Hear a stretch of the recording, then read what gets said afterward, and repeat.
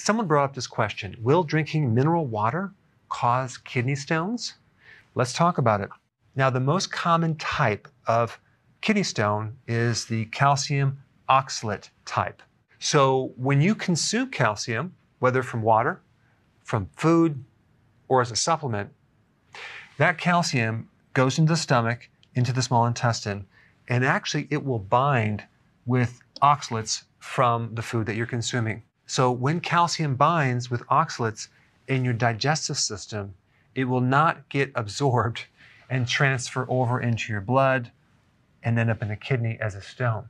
So in reality, when you're taking calcium or consuming calcium from the food or getting it from your water, you're actually decreasing the risk of getting a kidney stone because you're going to bind up the oxalates in the digestive system and prevent it from ending up in the kidney. So to answer this question, it's a big fat no.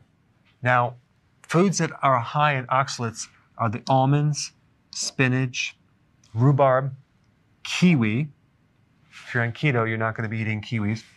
Beets, chocolate, and there's quite a few other ones. So you can do a couple things. You can avoid some of the foods that are high in oxalates if you're a stone former. And if you do eat some of these foods, you can take calcium with it because the calcium in the meal will bind with the oxalates and actually not end up as a stone. So if you are going to do that, I would avoid taking calcium carbonate, okay?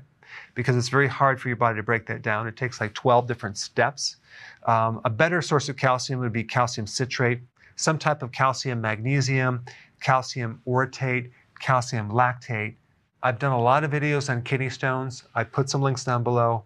But the most important thing is to realize that these kidney stones occur when you have the perfect storm of concentrated calcium in the kidney with oxalates and when it's supersaturated or concentrated. So this is why you need to consume more fluids if you're a stone former. Minimally at least 2.5 liters of fluid.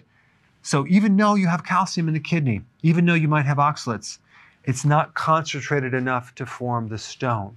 All right, so that's a wrap on this video. So if you want more knowledge on how to create a healthy body, subscribe now and get daily notifications.